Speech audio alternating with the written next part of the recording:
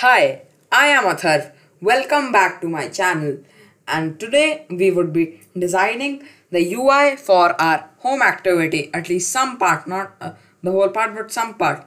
So in the previous videos, we have set up our project like adding the dependencies, and we have also created a splash screen. And now it's a time that we create the UI for our home activity. So I just added this background property and gave it this value. So if you prefer a white background, don't add this. So now let's start. I'll add an image view with a height with a width of match parent and a height of 250 dp, and I'll say source add drawable image. So, and I'll also tell it the scale type. So scale type is fit xy. Yeah, now let's see how does it looks. And I'll add some constraints. I want it to stay at the top only, so I won't add the bottom constraint. Yeah, now our image view work is done, and now let's add a card view. So for a card view, you need to add this dependency. You can find this dependency in the chat, not the chat, the description. So let's give it a width of match parent and a height of 250 dp, and close the tag. How does it look right now? So we basically need to add constraints here.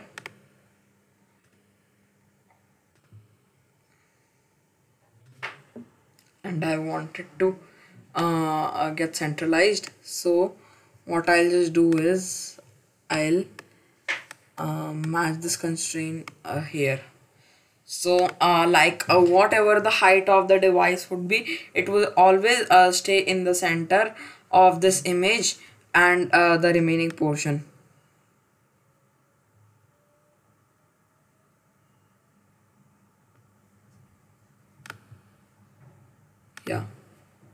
Yeah, now the card view is done, but I'll just add some margin and padding. So I'll say the margin is 20 dp, padding is to be set to 10 dp, and a corner radius, a card corner radius. So this would give us a card view, a corner radius. So I'll say 20 dp. So now you can see that there is we've got a margin, and the corners are also curved. And now we'll add another linear layout inside to make our code organized. So I'll say linear layout and set it to match parent, and close it here. So I just want to add some an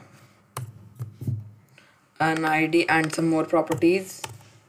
So I'll say the ID is linear layout underscore I'll just say linear layout, or I'll say parent linear layout. Yeah, now let's add a margin. So I'll set this to 10 dp. I'll add some gravity.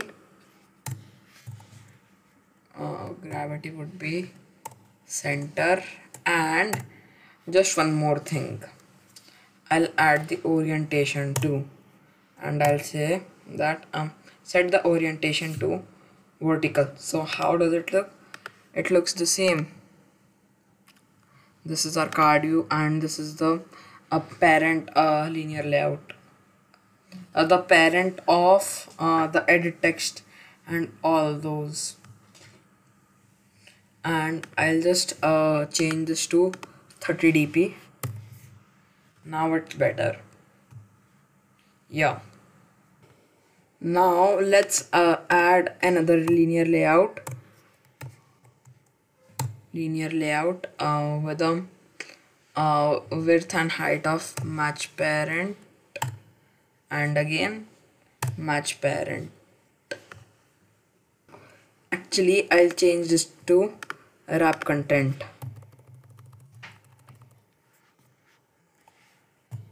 Yeah, and I'll add an ID of a linear layout underscore first conversion, and I'll close this linear layout. Okay, and I'll add a gravity and an orientation. Gravity center, and let's set the orientation to horizontal. Okay, so our linear layout is done, and let's add an edit text and a spinner. So first of all, I'll add an edit text and set it to 190 dp and the height to 100 dp and close this. Now I'll add an EMS value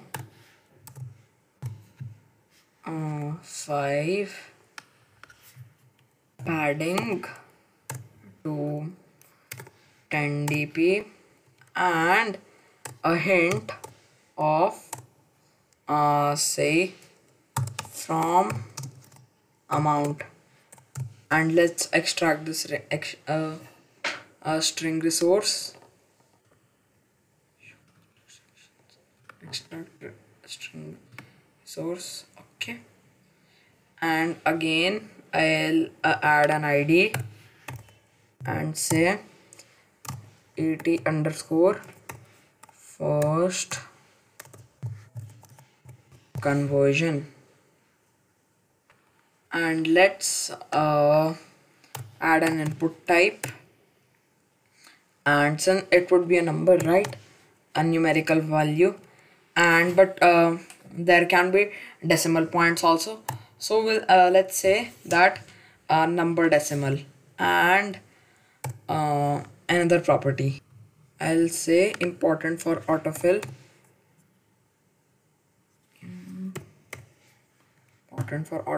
and say tell it no.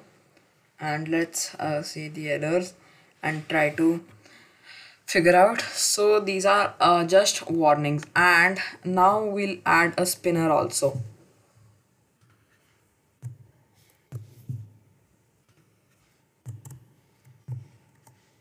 Spinner. Okay, let's say the width is 120 dp and the height is 50 dp, and I will add an ID of spinner underscore first conversion. Okay, so now this is done, and finally let's just copy paste this ll underscore first conversion, copy and paste it here. Okay, now we need to change these IDs. So second and not this,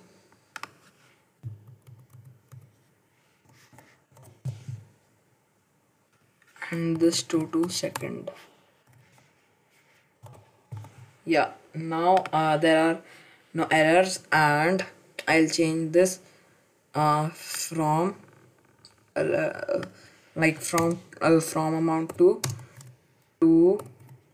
amount, and I'll extract the string resource.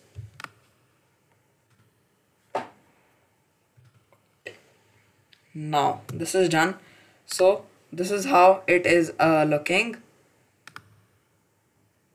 And if you feel that there are a few problems with your code, then don't worry, because in this the description of this video I will also give you the link for the source code. Then you can get the source, then you can like take the source code from there. So this was it for today, and bye for now. And in the next video we would be starting to write the logic in our home activity. So bye for now.